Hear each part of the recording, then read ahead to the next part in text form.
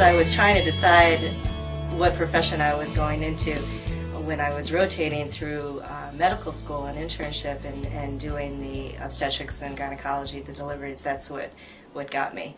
Just sharing in the joy of a delivery, experiencing it with the family, it's just an incredible feeling. When a patient comes and sees me, I like to make sure that they understand everything that's going on with their visits, with their problems. If it's an OB visit, I like to make sure that they're involved and can tell me what they expect with delivery and how they're planning and expecting their pregnancy to be.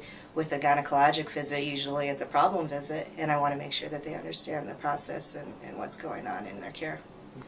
One of the newer procedures that I like to perform is called an endometrial ablation for those women who have bleeding irregularities, heavy menstrual periods or prolonged periods.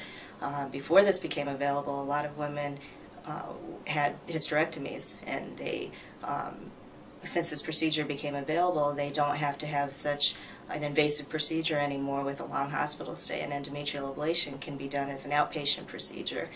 For someone planning a pregnancy, we go through their current lifestyle, their exercise routine, their diet routine, and I go through step by step things that may need some tweaking or things that are just right, and tell them what's the best lifestyle to have during pregnancy.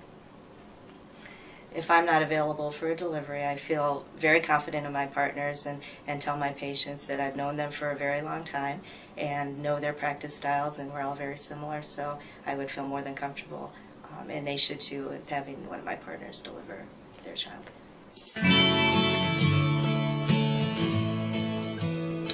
Copley is such an excellent facility.